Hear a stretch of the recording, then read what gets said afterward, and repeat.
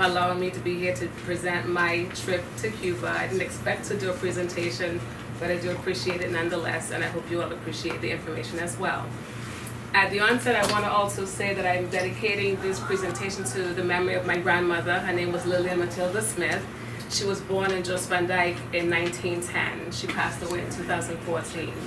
I would say that this picture was probably taken around, say, 1962 or 63, when she lived in New York at the time, as did we. And this picture was taken in 1995 March, when she had her 85th birthday. So we came back to St. Thomas to celebrate her birthday. So this is my grandmother. This is a picture of her with her son. My father is Bailey Richardson. And so we will be talking about Lillian Smith's grandfather. Growing up as children, we were always told that we had family in Cuba. And as a child, you get to understanding your family relationships about grandparents and great aunts and so on. But we were always aware that we had family in Cuba. And then as I got older, we'd hear the names, I would ask my grandmother, well, what's your father's name? Because he would have left when she was young. And she said his name was Ebenezer Smith. And like, Mr. Stewart mentioned earlier, a lot of people migrated from different islands, whether it's Jamaica to work on the Panama Canal, or from clearly the British Virgin Islands to work in Cuba, to work on the sugarcane plantations or whatever. So apparently, Ebenezer Smith left from Tortola, where he's from King Garden Bay, to go to live in Cuba.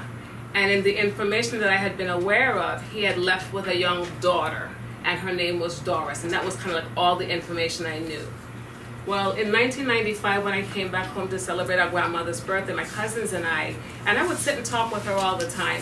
She had said that, well, I have 2 letters from my sister Doris. So I said, well, can I see these letters? And I have them with me today, if you don't mind, some artifacts of the actual letter that she allowed me to have. And there were 2 letters that she had from her sister. It was dated the last of the letters, and this is the envelope, the original letter, dated 1966, May 27. And it's from Doris Smith, Marty number 31, Moron, Provincia de Camagüey in Cuba.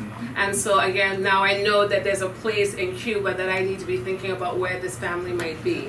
And of course, it was written to my grandmother, Lillian Smith, and at the time she was living in Brooklyn, New York. And in the letter, she had 2 pictures. That's the letter there. But she had 2 pictures. The first picture was of a young girl, and on the back of the letter, thank God, there was information on the back of the letter that says, with love to aunts and cousins from Celia Diana Benton Court on her 5th birthday. And the way that the date was written for the letter was written actually in the American style, not the month, day, year, but not the year, month, day, but the month, day, year. 10, which is October 2nd, 1963. Now, my father was born in 1935, and here it is, he has a cousin that's born, 1959, 1958. I'm thinking, well, how, this whole age transition, that this is a really young cousin, and in my knowing of myself, I'm realizing that this person is at an age that's within, like, my grasp of age reach, which was something exciting to know. She would be alive, would still be young, or what have you. But that was one of the letters. The second photograph was another picture with Celia, and it says, with our best wishes to Lillian and family from Doris, so this is my great aunt Doris, Ramon, which is her husband, Benchancourt, and Celia on her 6th birthday, and that was taken in October 2nd of 1964. Again, exciting information. This is a little map of Cuba that I put up because I'm thinking about where's Camagüey in relation to everything else. And when I explain to people about like what Cuba looks like, I always try to reference it like a shark. I would say that the tail of the shark kind of is closer to Miami, Florida. The mouth of the shark is closer to Hispaniola and the rest of our Caribbean sisters and brothers. And then the fin of the shark would be in the central area. So from this map, just a primitive map, this is Camagüey area, which is where this was a big region at one point in time. And then where they are in Moron is in Ciego de Avila now. And I found that out because I work at Social Security here in St. Thomas. I came back about 2 years ago. And we meet everybody on the island. If a baby is born, their parent comes to Social Security to get a Social Security number. If a person dies, we have the death information we have to plug into Social Security for benefits. And everybody in between wanting to come to the United States from Cuba, from Haiti, from Dominican Republic, trying to get a Social Security card to work. On this particular day in October of 2014, a customer from Camagüey, Cuba came to the office, and I happened to take care of his information, and I was sharing with him that I may have some family in Camagüey. And he says to me, well, I can help you find your family. And I said, really? Would you do that? With all the rules? And he said, yeah, I can try to find your family. He says, you're saying your family is from Camagüey. And I mentioned Moron. He said, Moron is actually in part of Ciego de Avila now. It's not Camagüey anymore. They split that province in two. So I provided him with Celia Diana's first and middle name, no last name, because I don't want somebody claiming to be my family, just enough information that way they can try to expound on that and find that this is the real person. So he looked up the family, and a month later, in November 2014, he said he found my family.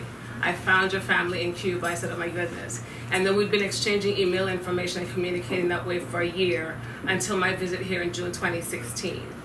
Again, this is that same map of Cuba. This would be Camagüey here. This is Ciego de Avila, and this yellow dot represents Moron. And it's a rural town within Cuba. This would be over where Havana is, this little spot over here. And now there are a lot of flights going back and forth to Havana and or Santiago de Cuba, etc.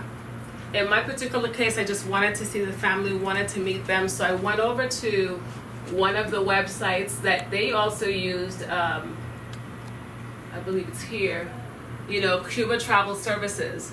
I'm not sure if it shows. Okay, it doesn't show. But I just went to Cuba Travel Services, looked up the information for the trip, and booked my flight to Camagüey directly from St. Thomas to Miami, Florida. I stayed overnight, and then went from Camagüey from Miami to Camagüey. Now, when I was doing the reservation, I asked my cousin, I said to him, since I'm thinking Camagüey and Moron is within the same area, I said, well, how far of a trip is it? How long of a distance? 25 minutes, 30 minutes, because I'm thinking it's a suburb. He says 2 hours. So I'm realizing, oh, this is a 2-hour trip that I've got to take. I need to get a taxi. And they made an arrangement for me to get a taxi to and from the airport in Camagüey to Moron. And they also have some of the little rooms that people are able to rent, that the government allows them to rent to visitors. And I was able to make my reservation right around the corner from where they actually lived. Let's see, give me 1 second. You're good, you're good. I'm trying to get back to the slide. Yeah, you just ended up swimming or something. Somebody in the water. Let's see, try again.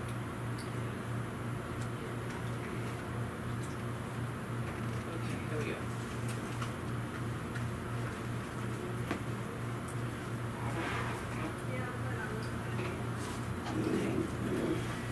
Did it take it? Okay. Whenever I go to a place to travel, I like to be able to see the landscape. I look at the flora and fauna of the place. So this is from my airplane ride from Miami to Cuba, and you see there's a lot of farmland and a lot of vast area. And when I think about this view, I think about when I used to live in Ohio and would drive across to Illinois or to Kansas, and there these fields and miles of corn or other types of crops. Well, here it just shows that it's a lot of field, but it's not really not a whole lot of cultivation. But this soil seems really rich, really fertile. Of course, it's in the Caribbean area, obviously. This is at the Camagüey airport. It was probably about a 2.5 hour flight from Miami to where I needed to be.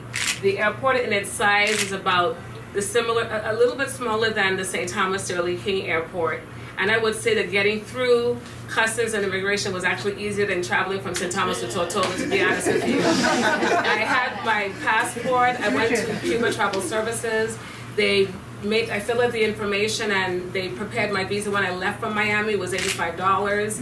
And when I got to Camagüey, they asked me in Spanish, ¿Tú hablas español? I said, muy poquito y muy malo, like very bad and very little. So the gentleman asked me in English, have I ever been to a country that had Ebola? Have I been in touch with anybody that had Ebola? I said no to those questions. What is the purpose for my visit? I told him to visit my family. And then he took me to another immigration officer that asked me if I speak Spanish. I said very little, very badly. And he proceeded to speak to me in Spanish, asking me my name, where I'm from, who am I visiting in Cuba. And apparently there was a little bit of a discrepancy with the visa that I had. I had a visitor's visa, but in the paperwork that I filled out, I said I wanted to visit my family so they could have prepared a family visa. And he just mentioned that they should have prepared your family visa, but we can't prepare it until Tuesday because we're celebrating the revolution and Fidel Castro. But he put familia on my visa and sent me on my way.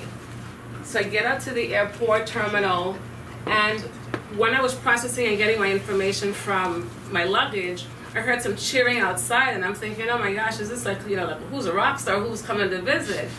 And my cousin told me that there was another flight coming in from the United States. It was a couple of hours late. So the family members in anticipation waiting for these people, when they finally got through, they were like so elated. But I get to the airport out there, to the terminal, and you see a few cars, people are just waiting in the fringes. But as I get out, I hear my name, Stephanie, and my cousin Celia decided to ride on the taxi, and she met me with my sign saying, Stephanie, I am Celia.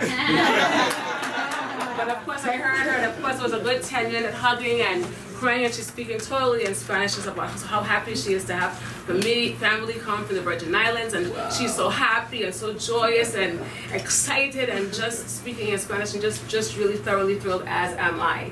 And on the phone she's talking to her son Rodolfo, who speaks English, so she's trying to tell her I'm happy and I'm like, I know, I can tell that you actually are happy to have me, as I'm happy to have you there as well. These are just some pictures on the road. I would say that they're freeway or the road to and from Camagüey to Ciego de Avila Moron. The size of the road is similar to the size of the waterfront, essentially. And there were few lines to show left, right side driving. Some of the infrastructure is somewhat poor, so we have to slow down for some of the dirt portions of the road. They drive without rearview mirrors, which I'm sure couldn't happen in St. Thomas. And again, just some road. I like to look at some of the foliage and the land. It's very, very flat, and it was a very flat drive. Could not see a hill in sight on the 2-hour drive from Camagüey to the Ciego de Avila. A couple of times the taxi driver said, driving is muy peligroso. It's very dangerous, because on this particular case, and this is on the journey back, but in this case, you would see some horses or some cows. This particular cow just broke away, and he was like running on side of the car next to us, and I'm thinking, please don't let him run into the car. And then in my mind I kept thinking, where are the farmers for the cows? A couple of times a couple of goats try to run out on the street, and I'm thinking, well, where are the farmers for the goats or the livestock? This here shows, these white things are bags of rice. They were cultivating rice that day, and so when they harvest the rice, they put them in the bags, and so it was all along the freeway, and they were getting ready to, I guess, put it into the plant to get it sorted for wherever it was going to be sent and distributed. Again, just a lot of flat land there. I'm not sure what that particular crop is, but on this side, you'll see a lot of sugar cane. A lot of sugar cane that was there. And I'll share more about getting to talk to the family later on. Again, a lot of flat land, motorcycle, but not a whole lot of cars on the road, obviously.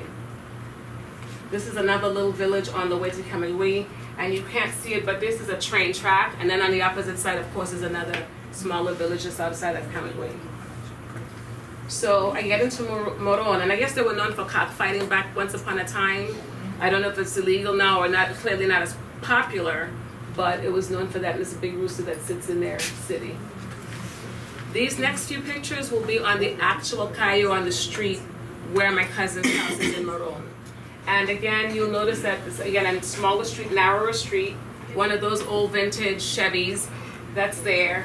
But you'll see in the distance, those bicycle taxis. I would say that the bulk of the transportations are bicycle or bicycle taxis. And for me, when I rode in the bicycle taxis, I felt I was putting my life in danger every time that I was in it. Just my experiences. But another bicycle taxi, a lot of people ride bicycles. Doesn't matter what age. You're going up the street, down the street. There's no left, no right. Just however you get to where you need to go is how they travel. At one point, one of the days, I saw a woman with a baby that was kind of straddled in the front, and the baby had to be less than 12 months old, maybe 10-month-old baby. And they're riding up and down, whereas, you know, of course, in the States, you have all these rules and laws of strapping in your child where they just do it regularly. Again, on the road, bicycles next to tractors. It doesn't really matter, there's a car in the distance. Next picture, they have a lot of the horse and buggy carriages on the same road with people on bicycles and motorcycles. And that was, I said, muy interesante, it was very interesting to me. And when I mentioned about the bicycle taxi, I was on my way back from getting some things from the grocery store, and all of a sudden I'm hearing horse hoofs getting closer and closer, and apparently one of the horses, I guess, got spooked with something behind it and was almost out of control and almost ran into the back of my bicycle taxi. Wow. But the driver veered it off into the sidewalk. So could you imagine somebody on the sidewalk seeing a horse coming at them too? Muy peligroso. Again, the bicycle taxis and motorcycles. A lot of the houses are like row houses. They're all connected to each other. And if you look at some of the rooftops, they don't have a lot of galvanized roofing like how we have here in St. Thomas. It's a lot of this, I don't know if this is old German or what have you, but just a stucco type, Spanish type style roofing, and they're very, very old, 60, 70, 80, 90-year-old roofing, so there's a lot of work that needs to be done on the infrastructure. This is my cousin's house, and again, a very old roof, and a lot of signs you'll see with a cardboard box just saying, you know, home for sale. They're trying now with, I guess, this new American-U.S. connection, trying to go to places where they believe they can have more economic independence versus where they are. Speaking of the economic independence, my cousin actually is a professor of pedagogy at the university within Moron. And she was saying, I would say that they pay the people, their professors, their doctors, get paid in what I will reference as monopoly money. So let's say, for example, you give monopoly money value where a person can spend this monopoly money. The internal money is $25 to 1 Cuban peso. The Cuban peso is on par with the American dollar. So my cousin's monthly salary may say, for example, be say $700 a month in the internal monopoly money. But if you translate that into American dollars, that might be less than what, $100, $70 a month. But that's how they get paid. And so as a result, they're not able to, you know, the food is rationed obviously, but they're not able to afford a majority of luxuries and things that we take for granted here in our community because they don't get paid in the way that you would say would compensate them for the value and for what they can provide. But that's our perspective, obviously. But this is some more pictures of the road there, the streets, and the infrastructure. Again, summertime, it's really hot. Kids sitting out there laying on the sidewalk, playing, you know, kickball, and this guy apparently is the coach. He's directing them from the side. Next picture showed that what Caribbean island doesn't have dominoes. And so these gentlemen are just playing dominoes on this particular afternoon. This is a restaurant called Laguna de la Leche de Moron, and the water is not clearly as bright as the Virgin Islands, but my cousin was explaining to me that the sugarcane plants, when they would have some of the runoff from the sugarcane plants, it changed the color of the water, and some of the sediment just settled on the sand, and so that's why the color of the water is not as blue as you have here in the VI. Again, this is how it sits off the water there. A lot of catfish. And again, this is my cousin Celia. This is her husband Rodolfo Sr. and this is her husband Rodolfino Jr. Again, she's a professor. She has actually her degree in, she has 2 degrees actually. He has 2 degrees in hospitality management and law, but he works as a waiter at a hotel, a senior waiter at a hotel because he gets paid in the Cuban pesos, the realidad money versus the monopoly money in his tips.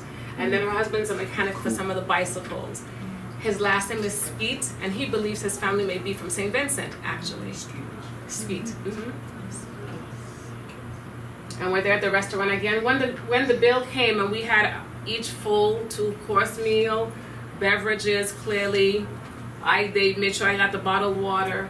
But at the end, in their Cuban internal money, the bill was roughly about $700 I'm sorry, close to about 32, 33 American dollars or Cuban pesos, which would be probably about, I guess, $600, $700. So she was explaining to me it would take a month of my salary to have paid for the meal that we just ate. And in knowing that, it also made me understand that the people that are serving us, the waiters and waitresses and people cooking the food, even though they're serving us food that I'm able to eat or we're able to eat, they are eating on ration food and they can hardly pay for the food that they're serving to people that come there as guests. So it was just, muy interesante was a word that I used over and over again, just the disparity in service and have and need and so on in the community. I told my cousin before I got there by email that I want to do whatever she does, wherever she goes, I want to go, I want to see what she does. She teaches at a university close by here, but it's a medical school that she teaches at, and this is a 3,000 bed hospital that's there in the community. So again, it's free health, free education obviously, and they provide for the people. But I would say that the hospital, in terms of the quality and on the inside, because she says, let's go on the inside.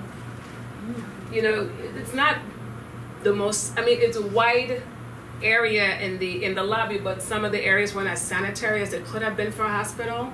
But again, it's a public hospital. When you went into the hall, in the next picture you'll see, they had different rooms for, like, if you have a head injury, or you broke your arm, or you broke your foot, or you hurt your wrist. There's a specific room to be treated for that particular ailment or malady. A few blocks away, we went to where she teaches, and I would say the school or the university that she teaches at, of course, has a lot of people visiting from all these other countries in Europe because they don't have an embargo against Cuba.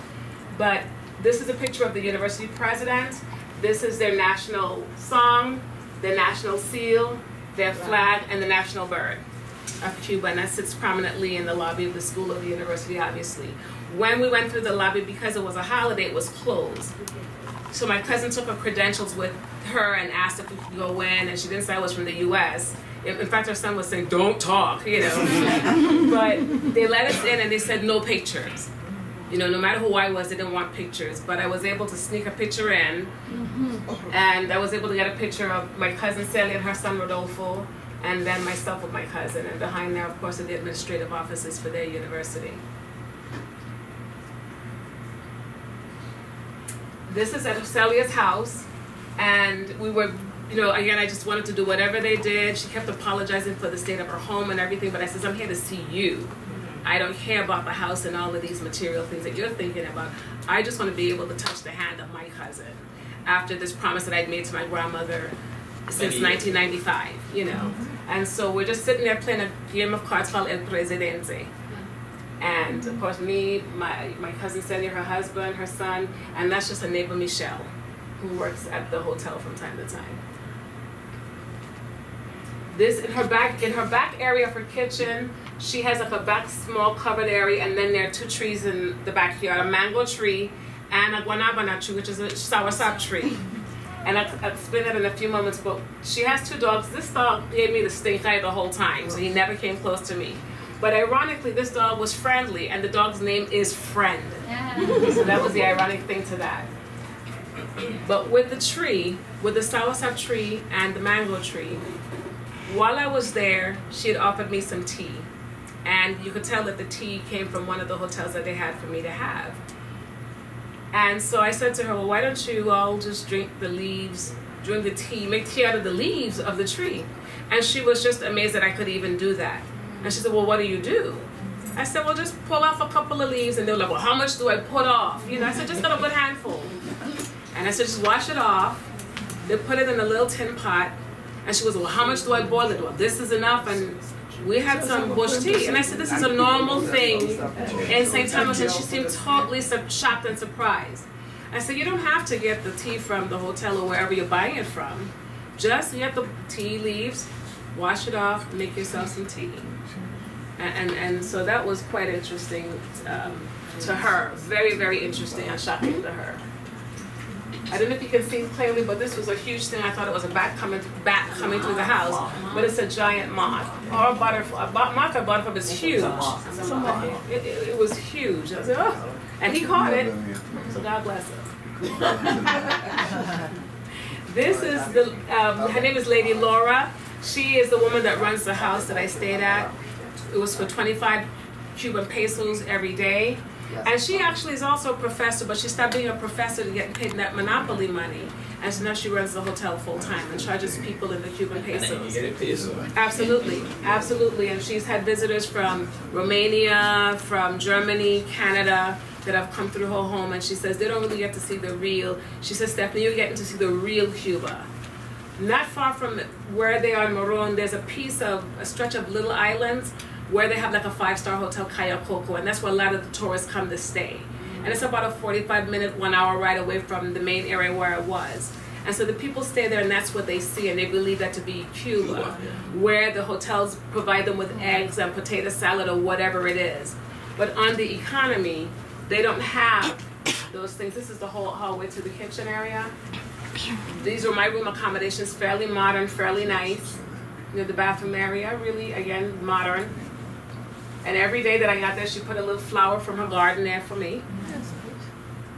And again, the meal. I'll tell you my tomato and potato story. I stayed there for a week. And on the last 2 days before I left, I said, I'd like to prepare something for you all. And I said, I'm just going to make some chicken noodle soup. I'm thinking it's basic, it's easy to fix. And so they were like, well, her son Rodolfo was asking me, what do you need for your chicken noodle soup? I said, well, you know, of course, chicken, noodles, you know, tomato, potato, celery. Well, I couldn't finish saying celery and get potato out because he started laughing. And he says, you're not going to get that here like that. And I says, why not? And he says, because we really don't have it like that.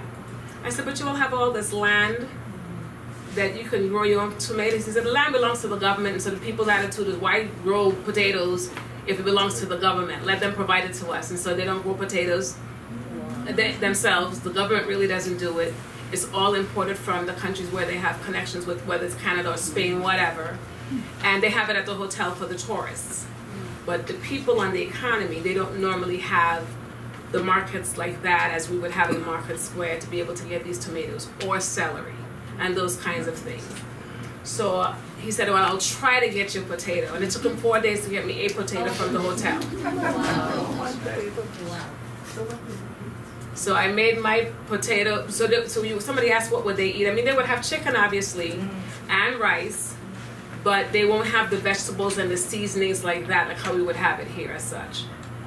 But she was able, this woman's husband works at the hotel as a supervisor, so he was able to get some tomatoes or what have you out, pass the guard and pay him off. Yeah, right.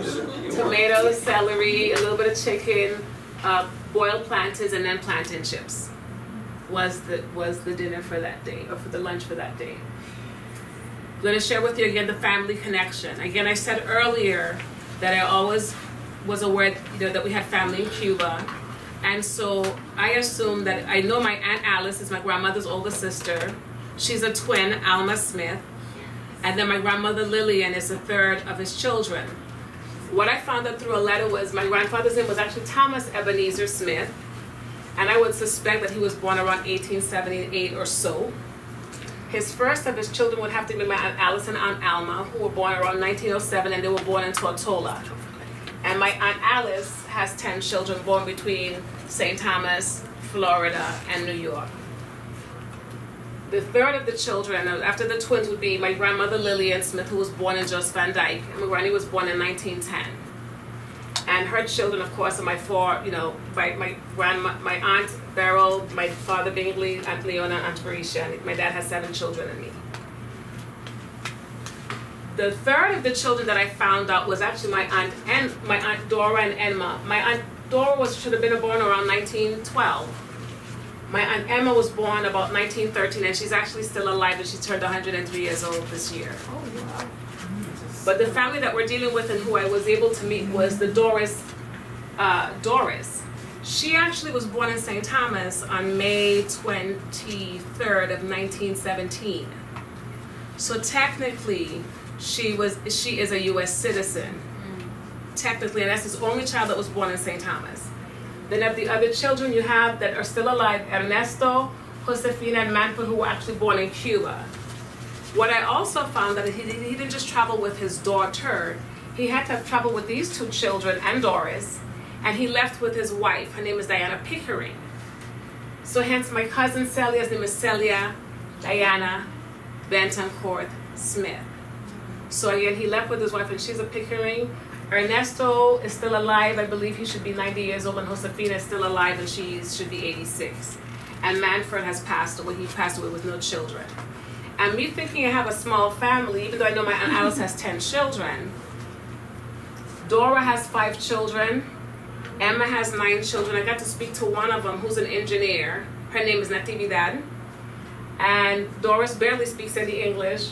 And of course, Ernesto has 6 children and Josefina has 3 children.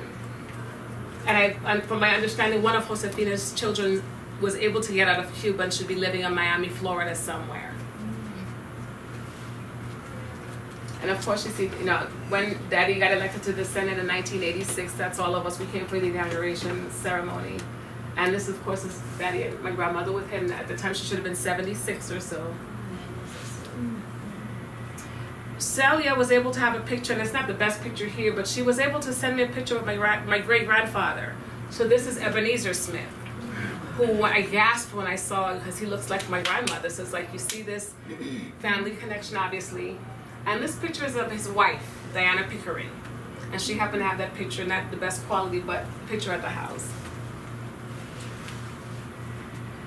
This is a letter dated 1963 out of San Juan, Puerto Rico, because my Aunt Alice, like I said, she left from St. Thomas with some of her children here in St. Thomas, went to Puerto Rico, had some more children in Puerto Rico, and then left for the States, had children in the States.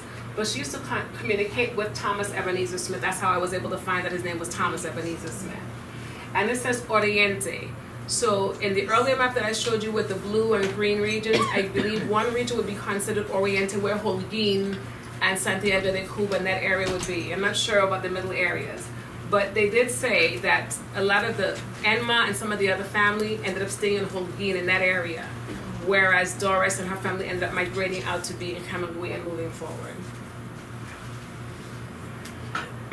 This is my Aunt Doris. Her mother, Diana Pickering, sewed, so she herself also sewed as well. This is a picture I showed you earlier of her and her husband. This is my cousin Celia's birth certificate, and on there you'll see her full name of Moron and her birth date, which is written the other way in Camagüey.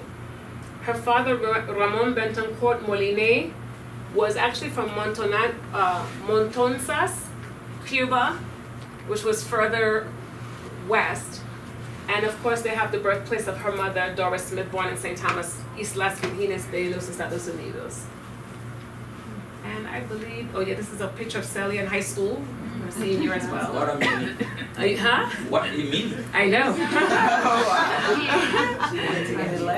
And then this is a picture of her at her wedding with, of course, her husband Rodolfo. This is her mother, Aunt Doris, her father.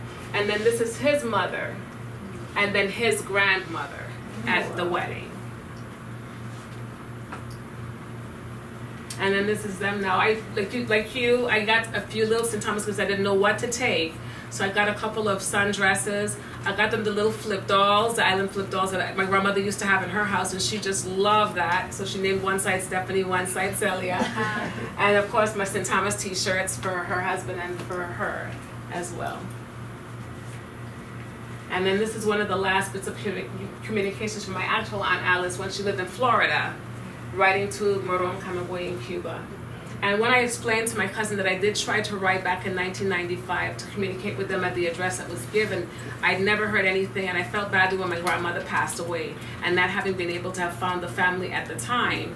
She said they should have known Moron was part of where Moron was, and that they didn't get it to them was, shame on them. I believe that is all that I have in the way of my presentation today, but certainly I hope you all enjoyed it, and if you have any questions, feel free, but I enjoyed it. We're going to open the floor to questions. If you have questions of Stephanie or Larry, Come to the front of this is a good time to ask questions. Stephanie, how you doing? I'm great, how you doing? Great, I'm wonderful. Listen, I'm working on my book on centenarians, and I see that you called 2 persons, Lillian, who was born in 1910, and you said she died in 2014? Yes. That means she was 100. No, I'm sorry, 2004, I'm sorry. That means she's 104? Oh, 2004. 2004, I'm sorry, yes. Okay, all right. So then she wouldn't be a centenarian. Yes, all right. correct. Now the other one, Emma. Now she's the one who's 103. She's still alive. Correct. She's still alive in Cuba. Can you give me some information on her, if any? I can try to. Where was she born? She was actually born in Tortola. Well, then she's good. Anybody that was born here and went away, or they were born somewhere else and came here, lived and died, they're being included. So I can still include her. I mean, if you don't have much information, if you have a picture, that would be great. If you don't, that's okay. But I just need information in terms of her name, where she was born, and when she was born, and that would suffice. You know, just for that, if you can't give me any more information. I will track it and contact Sally and have her give that to me, and I'll get it to you. Okay, absolutely. Great. And I'll give you my number so that you can contact me. Sure, thank you. Anybody else? Yes. In regards to what you call the monopoly money, is there a particular business or businesses that they are able to spend that money for the full value of it? No, the value of it will always be that monopoly money, so to speak. And so if you were to want to buy a shirt, and the shirt were, whenever they have the pricing in the stores, they have it printed in the internal money and the Cuban peso money. So you will see something saying $400 or $12, and you pay whatever the money that you have. One of the days we did, I wanted to go, like I said, I wanted to do everything that she did, and so we went to a worship service. One of the days she said her mother was Baptist. And she said prior to the revolution, or right after the revolution, they were not encouraged to go to churches or worship in any way, shape, or form. But she said my mother still kept her Bible, which was written in English, and she continued to pray. And the people would say, well, you're crazy. Why are you praying? Why are you doing all of this, you know, stuff? But when she was able to go to a church, she went to like a Baptist worship service. So I went to a worship service there, and they had a fairly modern praise and worship service. They had a message. People were involved in the congregation. When I left, we were going to walk back to the house, but I said, let me get a couple of bottles of water. And when I went to the store, people were hanging out at the store. I just figured they were hanging out, so I was going to go in, past them. And this old man closed the door, and he says, no, we can only let 2 people in at a time. You can't, I guess they want to make sure they see you and you're not stealing something. So it was really just super hot that day, and I just decided not to wait that day. But I went back later on in the week, and there were like about 4 people allowed in at a time to go in. So I mean, they ration things. They don't have a whole lot of stuff with what they do have. In getting to make that chicken soup, and I made some Johnny cakes as well, or Journey cakes. I was able to, the rice, I had, beans and rice and chicken without the seasonings and plantains. And she put the dry rice out, and she spread it out, and she started sorting through the rice. And she asked me in Spanish, well, do you do that? And I says, no. And she said, well, how do you make rice? She's asking me in Spanish how I make rice in St. Thomas. I said, we just dump it out the bag and boil it, rinse off the starch and you boil it. She says, you have to look at the rice and make sure you're not cooking up, the chunks or the pieces of the rice with dirt in your rice. The same with the sugar. The sugar is, so to me, super sweet compared to the rice that we have here in the States, the sugar. The same with, of course they had the mangoes and everything. The fruits are just so huge and so robust. In the mornings for breakfast, it took me 4 days to figure out the word for butter in my translation book. But I had mantequilla, and now I know. It took me a while, but now I'll never forget it. But every day for breakfast, I would have like some bread and some eggs, and I would do it myself. But they would have like a kind of a drink, kind of like you would consider a smoothie, but it was really made with not really milk, but it was like a yogurt type of a beverage that they would fix, and that's kind of what they have for the breakfast every day, So I'm hoping that she did, she did enjoy the Johnny cakes. We went to the store, like I was saying earlier, got the carrots, a small bottle of baby carrots for whatever it was. That was my vegetable. They had lots of yuca, so that was available to to give it some substance for the soup. And my 1 potato, and I made some soup on the Johnny cakes, like I said. And it was just wonderful. They're like, oh, you made the bread so fast. How do you do that? It's just easy.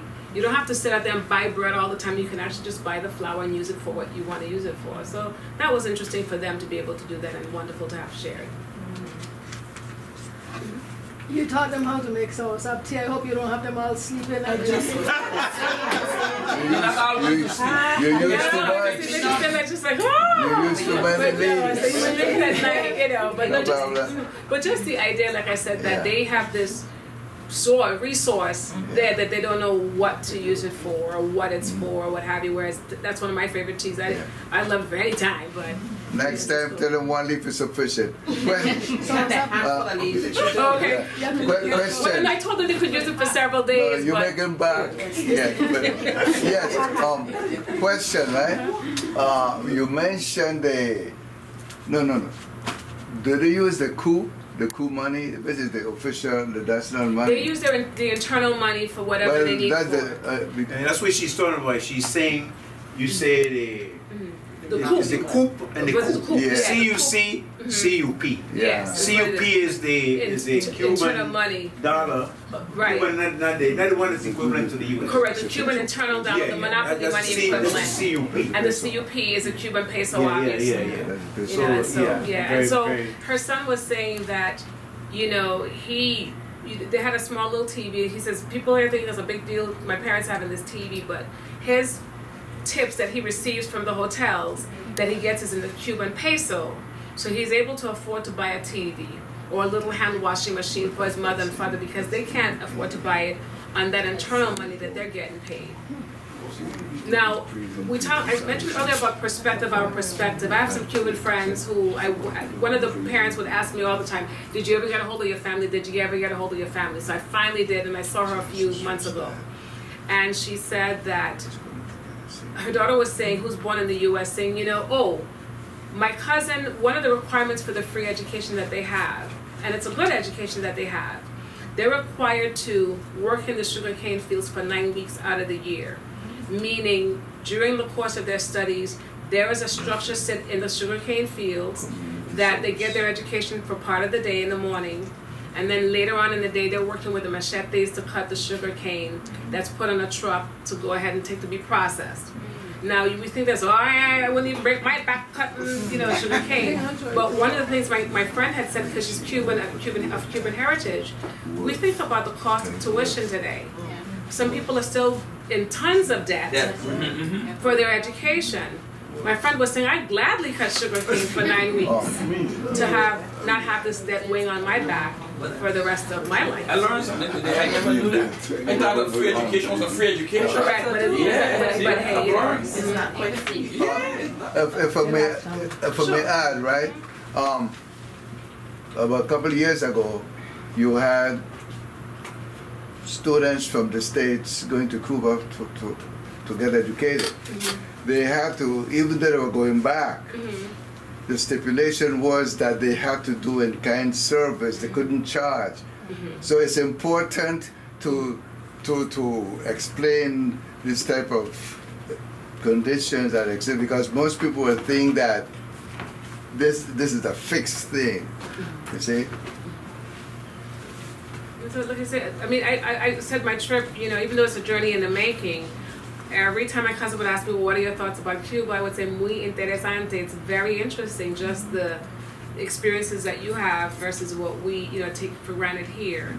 And you talked about the education. It's not necessarily free, but you're, you know, providing this extra service. This is your national crop, perhaps. And so why not be indulged and engaged in the production of this, and you see what it takes to get that. And at the same time, with the woman whose home I stayed at, she has a sister that now lives in the mainland U.S., but she says her sister was a part of that free, you know, got the free education, and she was part of a program where she had to provide some type of physical therapy or support for her profession. Well, she didn't complete the program in Venezuela, I think is where she was, and she ended up getting paperwork to get to the United States. So now she's not allowed to go back to the United States for 10 years. So this is like 6 years into her 10 years of not going back because she didn't complete the program. You mean to Cuba? To Cuba, sorry. Okay, to Cuba, I'm okay. sorry. And so that's as a result of her Not doing what she was supposed to do. severing her contract. She Yes. didn't comply. I have something to say. Look, you know, a lot of time we glorify, I hear people glorifying Fidel Castro, but it seems to me like the people of Cuba used to live a better life, although under Batista No way. than Fidel. No way. You know, No way. because, you know, the United States were pumping money into Cuba, although they were being exploited under Batista, but you know, under the revolution, you know, It's to me, I mean, like I told you, I had to to me, get Fidel my... Castro was almost worse than Batista, all these people. But when you think about it in that perspective, you can say that some of the doors, because that weekend I couldn't get that family visa, so they wrote it on there. But I saw some stores saying Viva Fidel and Ramon. And I said, well, why would they say long live Fidel and Ramon, you know, when you're living this internal monopoly money? And he said, my cousin was saying, well, maybe the people just want them to think that they like them, and I'm sure they don't, you know. To me, the best thing that happened to Cuba, Fidel and Ramon needed to die. You understand? Excuse me? Excuse me? And I did ask my cousin, Excuse me? I did ask my cousin his perspective, because he's born in the 80s, so he's born of that system. And I asked the woman whose home we stayed at, her son's going to medical school, in his 5th year of the medical school. I asked him his perspective, and he says, we do feel like we live in a time capsule. Because we look at TV with the 4 channels that they do have, and see movies and see things at other places, and when the tourists come to visit Canada and these other places, how further ahead and all these other things they have technologically that we don't have. And he says, I go and vote every year, even though there's only one party, and nothing really changes. But I feel that somehow my way of saying I want to exercise my right to vote, in spite of the fact that I don't believe that my vote will really matter as such, with just this one party and the same person continues to get in. But we're hoping now with this new wave of American interest that perhaps things will change, hopefully faster and better. That's the hope. Is there any fear to that end? Fear What's the question? Is there any fear? I know you said that they're hoping that things get better, but is there a bit of fear that their way of life as they knew it will be totally? Not at all. I think the young people are wanting for there to be a lot of change because they believe it's more good than any negative that could, be of it. I think this is why they're very optimistic about the Obama initiatives, because they feel there is some hope. But I think not as much hope as they would like to see. I think the progress is very slow, I think, this year. Yes, sir. Yes, if I may. I think you should stress that you are in Camagüey, and that's a rural area, because it's not every Well, Morona is very rural, and my cousin was telling That's what I'm saying, she said, the family that's in Holguin, she says, if you think we're rural, you go. She says, when we went to Emma's for her 100th birthday, they thought we were coming up from uptown. But that's my point, pero because if you go to Santiago, all right, it's a different, you got to stress, if I may, that you were in a rural area, because in many places, rural areas, even in the U.S., hey, you rural area like backwoods too. So you have to stress that. It's similar to a person from St. Croix who went to Cuba. They went to Havana, and all they stressed was toilet paper. Listen, we were there in Santiago. We didn't have that kind of condition. You have to stress where you are and the type of condition under which you live, because who haven't been there, they're gonna take it as gospel. You follow where I'm coming from? You had your hand up, Sophie.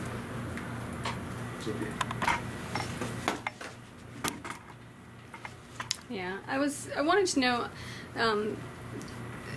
the Doris was the person who moved. Correct. And the thing that's curious to me, when people move, my siblings have all moved, my parents moved from St. Bart's here, something of our culture or way of life continues with the generations, but I'm wondering what your cousin was able to tell you that her mother had told her about where she had come from, which would have been the Virgin Islands or Tortola or St. Thomas, if she knew, if she was familiar with it at all. And what? I mean, her mother, of course, her parents spoke English, obviously, so she spoke English.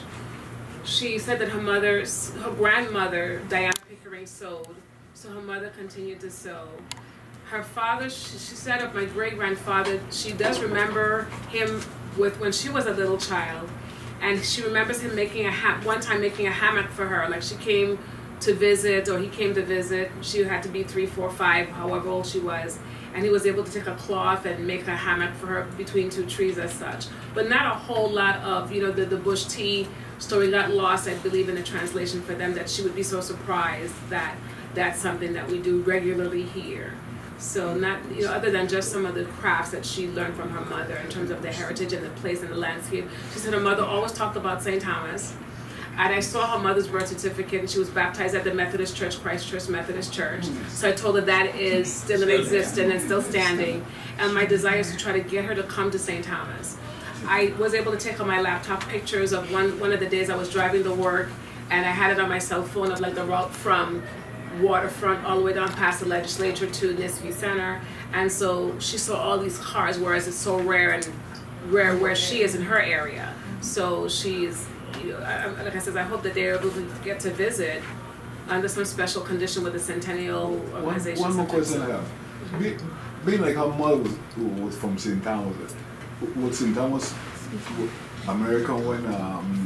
Yeah, she was born at least a month and a half to 2 months after the transfer. If she could prove that, she said that she has tried before, but they have denied her. And at the time they had that embargo. Yeah, I could explain some of that because Larry's cousin asked me to look into that. But you had your hand up a minute back there. You read that? I was hailing. Well, let me just, for example, Larry's cousin's grandfather, Emilio, was born in the Danish West Indies, whenever he was born 1896 or something. So that by the time he got to Cuba, it was it was before the transfer.